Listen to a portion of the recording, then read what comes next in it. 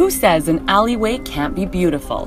A duo of artists is turning this space into a must-see in downtown Kelowna. Yeah, so we're partners and on very many levels, so artistically and in our lives as well. Together we work as the Clandestinos is our crew name. So we're here as the Clandestinos, but also working on our own sides, our own visions, but bringing them together as one. My vision is part of a series of pieces that I've been doing throughout the years. So I'm representing a woman and an animal. The women that I do are very colorful portraits, as the animals are. My main message in my work, I think, is being connected with nature and not above nature.